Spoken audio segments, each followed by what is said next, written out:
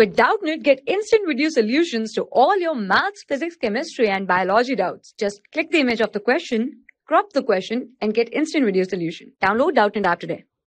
Hello everyone. A block of mass 100 gram is moved with a speed of 5 meter per second at the highest point in a closed circular tube of radius 10 centimeter kept in a vertical plane.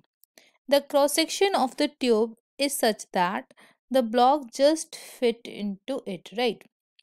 Now the block makes several oscillations inside the tube and finally stop at the lowest point. So you have to find out the work done by the tube on the block during this process.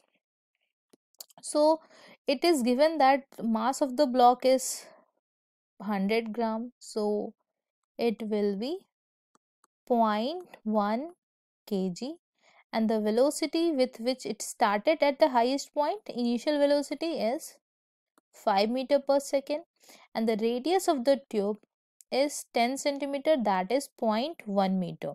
So the decrease in energy will be equals to the work done by the tube, or you can also say work done by tube plus work done by gravity is equals to change in kinetic energy.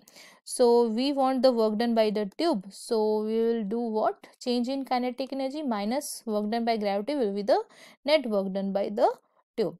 So what's the change in kinetic energy? So obviously we can think here, we can see here the final velocity is 0, so final kinetic energy is also 0, and initial we can calculate. So final minus initial is half 0.1 v square, that is 5 square. So I wrote in this expression half mv square, right? Now work done by gravity, so it moved downward, right? It moved downward 2 mgr, right? 2r is the distance moved by it. So I will write 2 into 0.1 is the mass, g is 10, and the radius is 0.1, right? So this 0.1 and this 10 will get cancelled out, and the work done by gravity will be 0.2.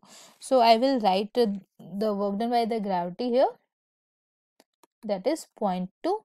So if I will solve this, I will get 2.5. Yeah, so it will be 2.5 by 2 with a negative sign minus 0.2. So if I will solve this, I'll get 2.5 plus 0.4 by 2. It will be negative of 2.9 by 2, that is equals to, yeah, so let it write here, that is equals to work done by tube is equals to 2.9 by 2, which is equals to negative 1.45, and this is the net work done by tube in the whole process, right? So yeah, this is minus 1.45, right? So this is our answer. So you can also write it as work done by tube is equals to change in kinetic plus change in potential, right?